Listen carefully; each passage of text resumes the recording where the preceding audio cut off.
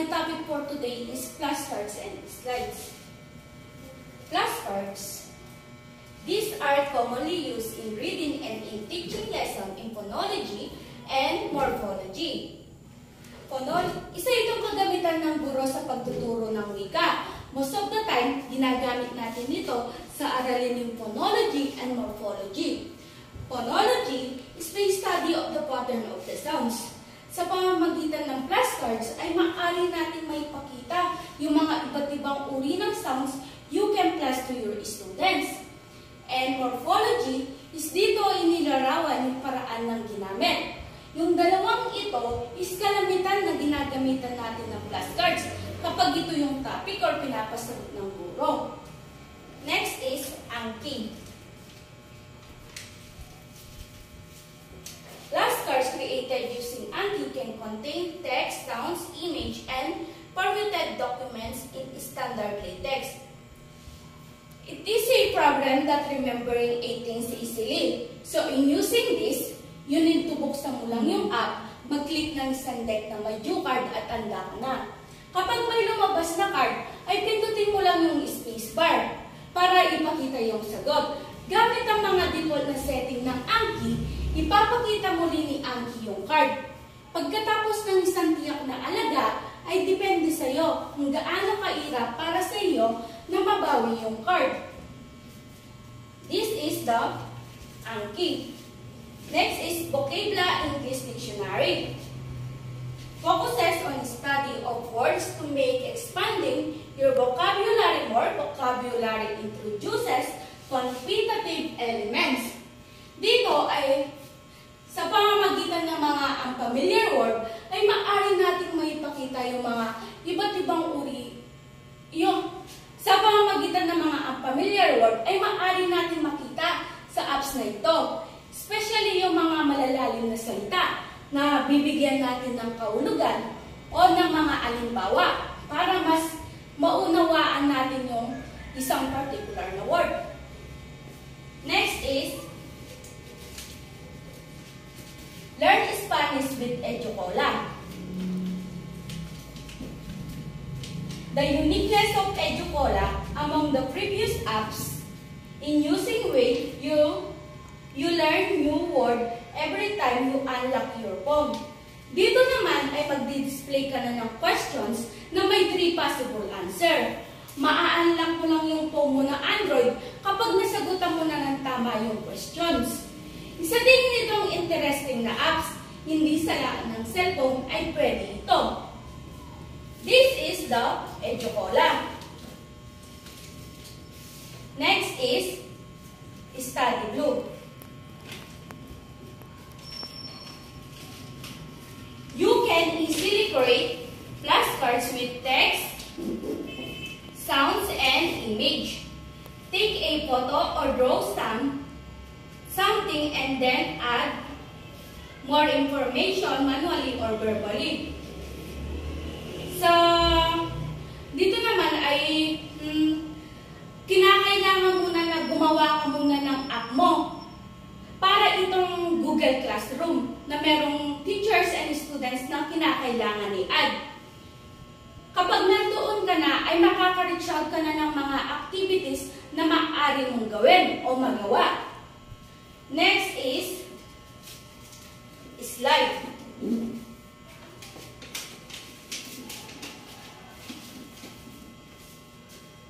Among the previous types of materials that are available for projections, slides, and film strips are the foremost visual age. They are the great value of teaching traditionally. Slide projection have been used by teachers for their slide presentation. Lahat naman tayo ay familiar dito na ginagamit natin ngayong kasalukuyan. Imbis na gumamit tayo ng mga traditional way in using Manila paper or whiteboard, ay mas mapapadali na dito. Dahil may pipindutin ka lang or magsuswipe ka lang, ay malilipat na sa susunod na slide. Ginagamit natin ito sa pag-present ng ating mga presentation, sa pag-present ng ating mga lesson. Next is Microsoft PowerPoint. Segundo and Salazar, 2011, in their research state that PowerPoint, this program has become the most widely used presentation program. Ito yung ginagamit natin ngayong kasalukuyan. Sa pag-present ng ating mga PowerPoint in our presentation. Sinasabi din dito na most widely used ito. Dahil ito yung mas kilala o ginagamit ng mga bata o tayo. Nagagamit natin ito sa pag-present ng ating mga lessons. Next is Photon.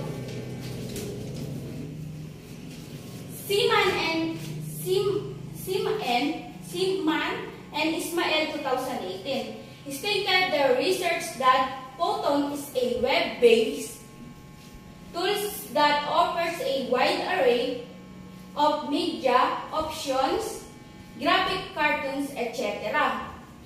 Sa apps na ito, using slides din siya na maaari tayong makapag-create ng mga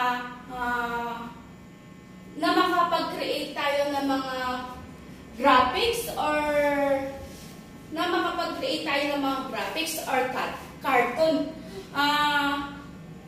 cartoons at mga animated na gusto natin.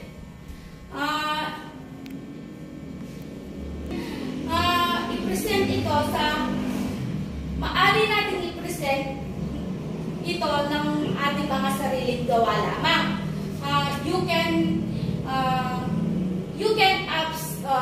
You can use the Photon apps para ma-present mo yung sarili mong gawa. This is the Photon apps. Next is Google Drive presentation.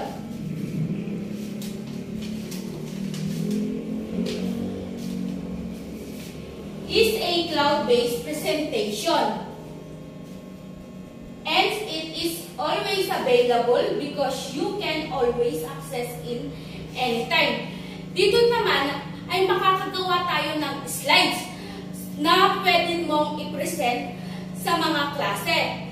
Just import the image from a Google Photos albums or a Google Drive folder na pwede mong ilagay yung mga ginawa mo sa mga ginawa mong activity. Yung mga ginawa mong activity sa school, pwede mong ilagay dito sa Google Drive presentation na gagawin mong folder. Next is Slide Rocket. This will allow you to create for language classes. This similar with software presentations like PowerPoint and Prezi. Its notable features are its templates which can be used to make presentation more visual appealing. Dito naman ay kailangan mo din gumawa ng mga app mo bago mo siya gamitin. Tapos lilitaw na yung mga iba't ibang uri ng designs na maaari mong gamitin. Mag-click ka lamang na gusto mong gamitin among those designs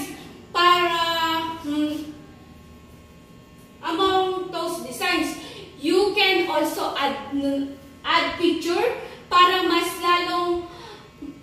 lalong maintindihan ng mga students mo. These are the Slide Rocket. Next is Prezi.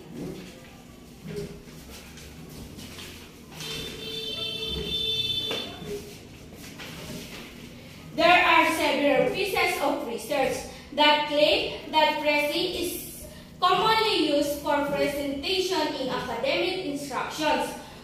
OSCA 2013 started the Prezi is taking all in some disciplines and circles, instructors, professional speakers, and continue to post presentation using Prezi public perusal. Dito naman, sa paggamit ng apps na ito, you can choose to convert PowerPoint and convert your existing slides into a Prezi presentations, or